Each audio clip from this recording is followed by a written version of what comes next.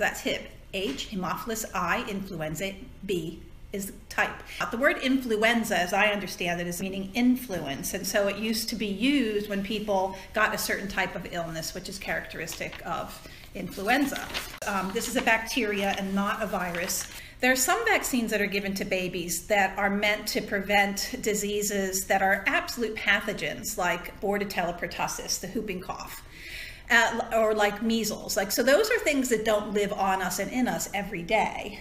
They come, they infect us, they go away, and then we have immunity. But when it comes to other bacteria, there are many bacteria that actually live in the nasopharynx, which includes the nose. And if you were to look at me sideways, it goes back this way, and then there's sinuses, there's ethmoid sinus in the ear, there's mouth, and then the swallowing tubes, and then the trachea, which isn't sterile. So this whole area is absolutely loaded with bacteria. And in the course of a lifetime, especially in infancy, we become colonized with potential pathogens, meaning Staphylococcus aureus lives on most of us. We never know we have it. It doesn't cause any problem. Streptococcus, so pneumococcus, you might have heard of the PCV vaccine. That's strep pneumonia. That's pneumococcus. Another one that lives on most children at some point in their lifetimes. Neisseria meningitidis, which is the meningococcal vaccine is targeted towards. Another one that everybody eventually is going to be colonized with. Then you have your Haemophilus influenzae that are colonizing in there, and they're working it out with each other.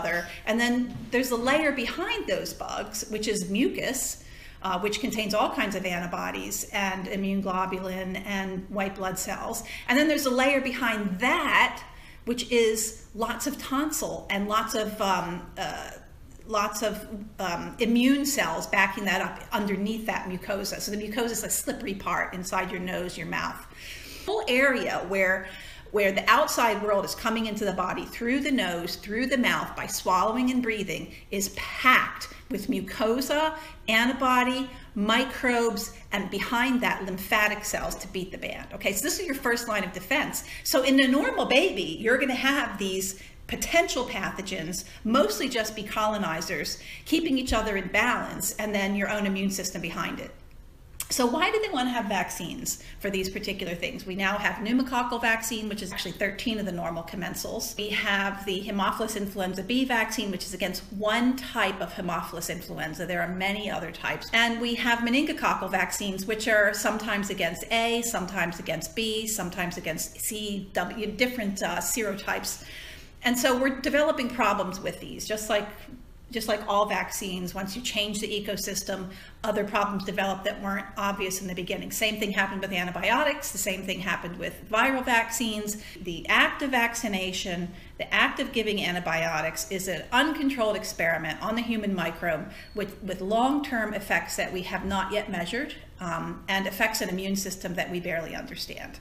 So back in the day before the HIB vaccine, the most severe rates we had were in Native American populations for various reasons, not just the fact that they're natively genetic, but because of their living situations.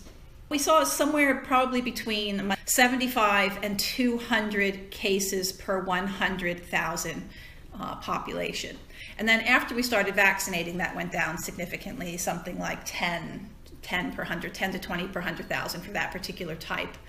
And so they thought, well, that's great, so we've been given HIB, now we're going to go against pneumococcus, we're going to go against meningococcus, we're going to kill all these microbes, we're going to make people immune so that they don't colonize it and pass it on to other people, and everyone's going to live happily ever after, except for that's not exactly what happens, and we still don't know what happens because some of these vaccines really haven't been around for, longer than 20 or 30 years.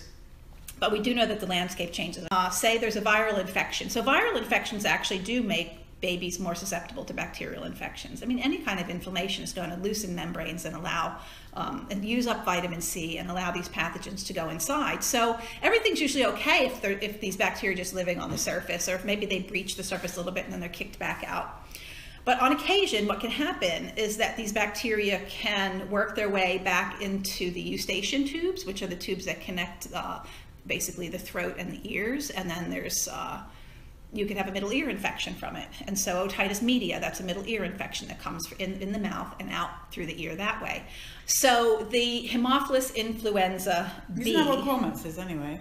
What is? Grommets, we call it grommet. So after you suck the fluid out, you put the grommet, which basically leaves a hole. Yeah, most of our children have had grommets. Exactly.